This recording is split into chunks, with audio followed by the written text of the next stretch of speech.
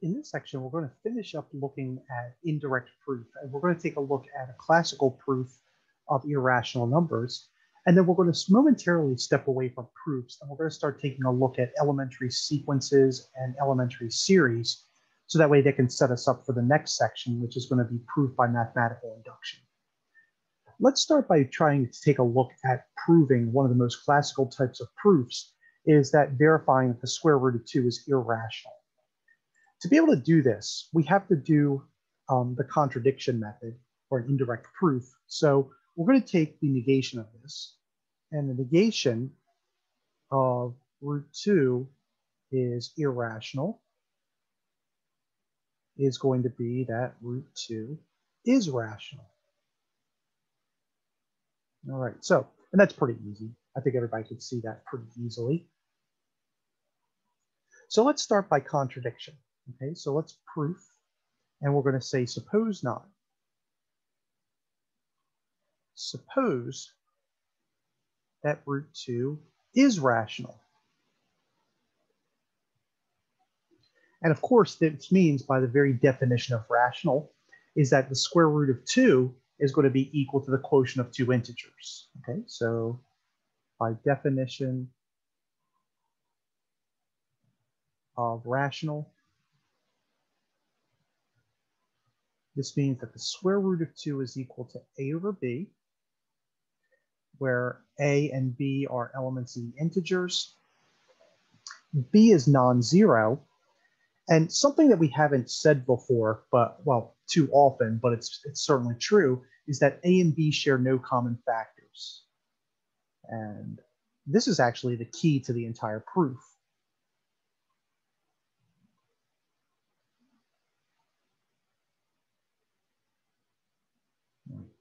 And I'll also throw in there that a and b are arbitrary but particular integers.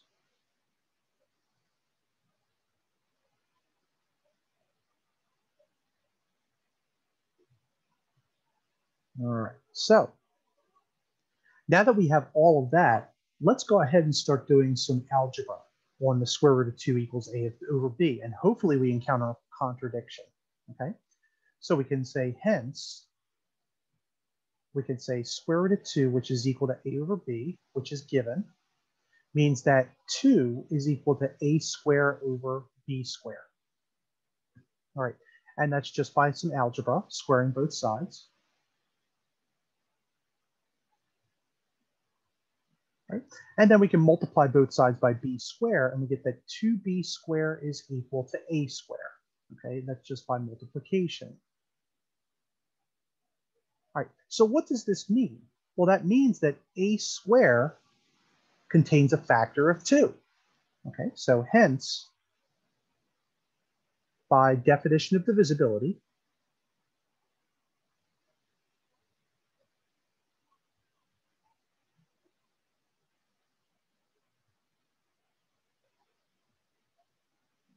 we can say a squared contains a factor of 2 and is divisible by 2. All right, so this also means, hence, this means that a is also divisible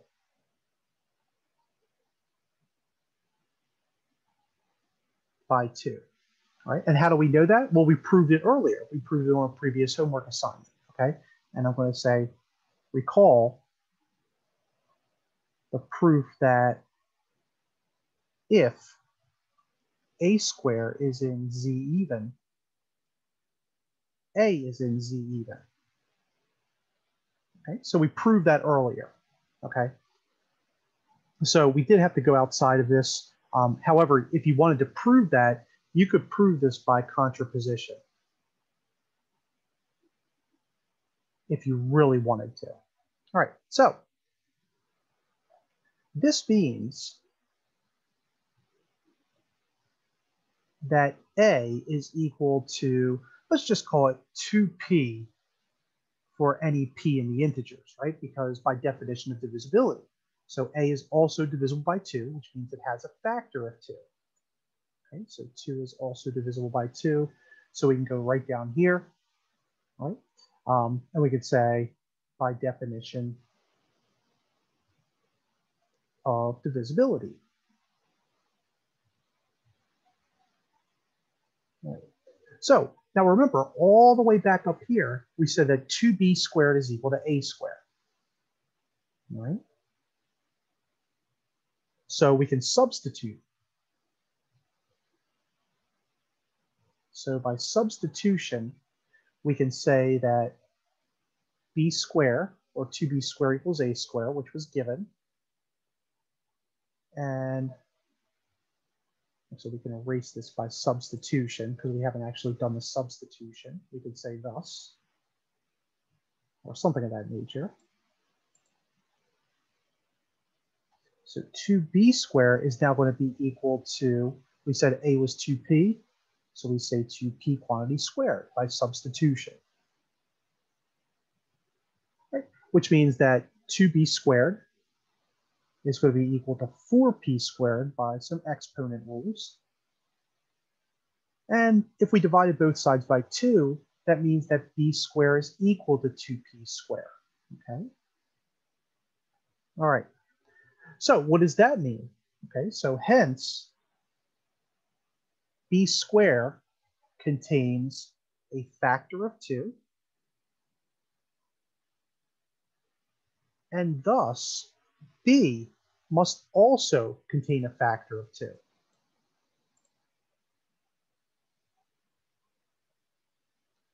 So thus b must also contain a factor of 2. Okay, and that's just by going back up here, by using this recall to proof that if a squared is in Z even, that a is in Z even.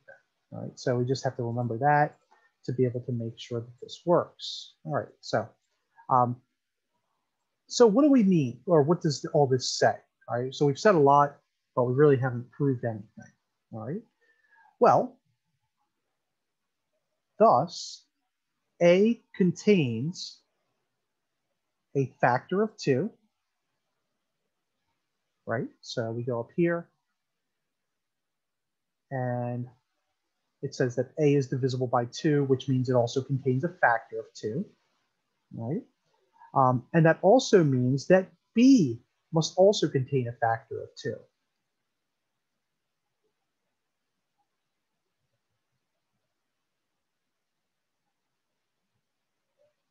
And we're done, because now this is the contradiction, right? So right here, a contains a factor of 2 and b contains a factor of 2. But remember, at the very beginning of the problem, we said a and b share no common factors.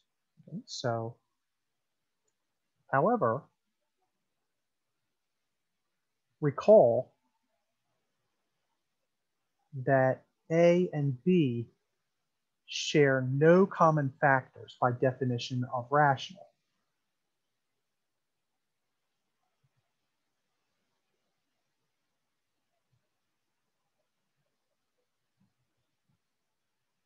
And this is our contradiction. Okay, so this is a contradiction, and hence the negation is false.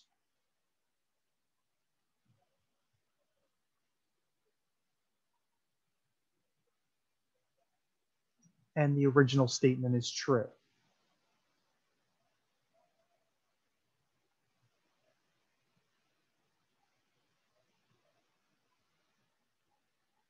Thus, the square root of 2 is irrational. All right, so tough proof. Okay, one of the hardest ones that we're going to do in this class, but it is a classical proof to be able to verify that square root of 2 is irrational. And this is how you would show that any square root of a number is irrational. So for instance, you could say square root of 3 or square root of 5 or square root of 7 is irrational just by using this sort of algorithm. Where could we use this? Well, what about an extension? We could also prove something to the effect of 7 minus 3 roots of 2 is irrational, right? We're going to do this again by contradiction. So we're going to say suppose not. Let's say suppose 7 minus 3 square roots of 2 is rational. And just like we did before, we're going to use the definition of rational. So by definition of rational,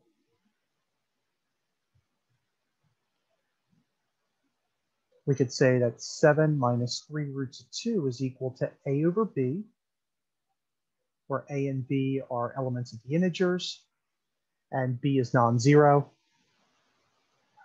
We could, if we wanted to say something to the effect of, and I'm going to put both of these in brackets, that a and b share no common factors. We're not going to use that this time.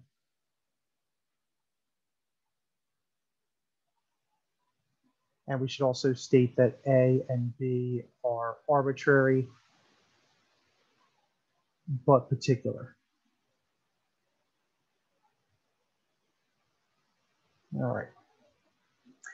Now all we're going to do is we're just going to go through, do some algebra on this statement, 7 minus 3 roots of 2, until we encounter a contradiction. All right, so thus, we have 7 minus 3 roots of 2 is equal to a over b. And we make this 3 look like a real 3. And that's given. Let's subtract 7 from both sides.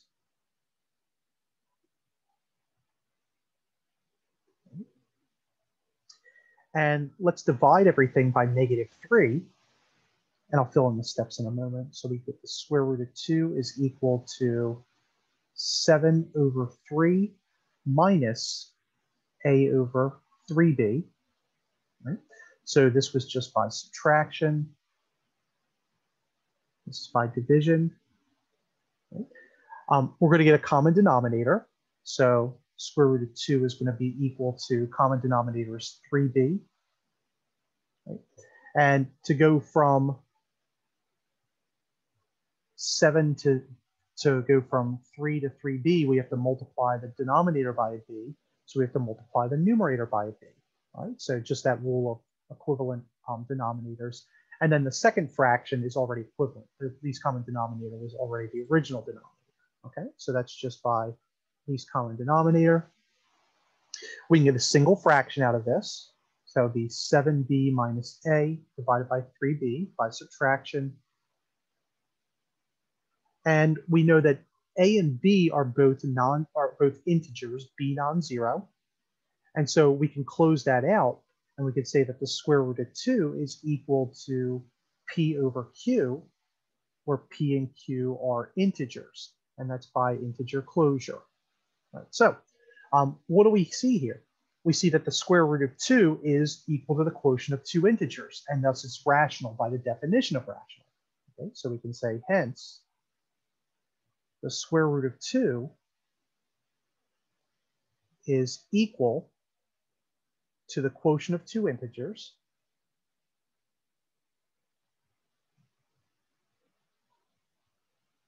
and is rational by definition of rational.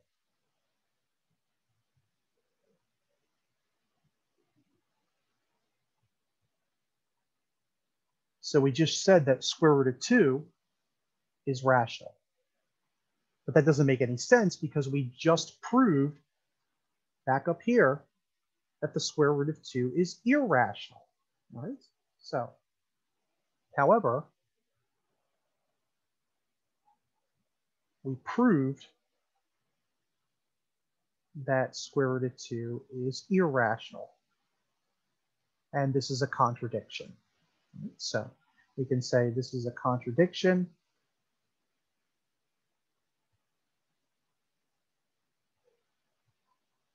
Thus, the negation is false.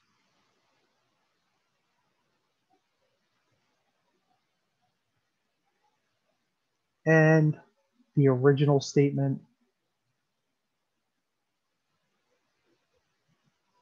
is true. Thus, we would say that 7 minus 3 roots of 2 is irrational.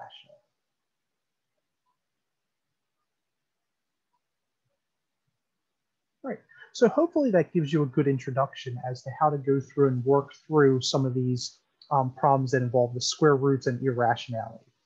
That's the last of our indirect proofs that we're going to be looking at for a while. And so for the rest of this section, we're going to be taking a look at sequences and series and how to try to work with those. So that way it leads us into our next section after this, which is going to be proof by induction.